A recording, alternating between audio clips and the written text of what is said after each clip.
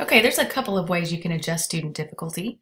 First, if you are initially building a class, go to Class Manager, click on your name, add student assignment, create assignment. You'll want to name the assignment and select the date and time and all of your preferences. But when you go to assignment options, let's say you're going to create a 7th grade standards mastery assignment in English. Here's where you would take those steps to adjust student difficulty as you're assigning this assignment to your students. So you can adjust the number of questions in this column, and you can adjust the passing percentage per session here by toggling up or down. It's defaulted at 70%.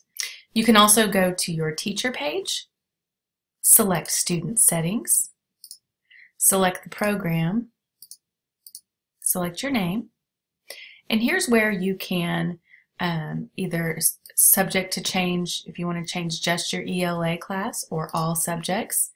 You can select more questions here, or you can change the passing percentage per topic here, and then make sure you click the square next to the students you'd like to change, and then click Submit.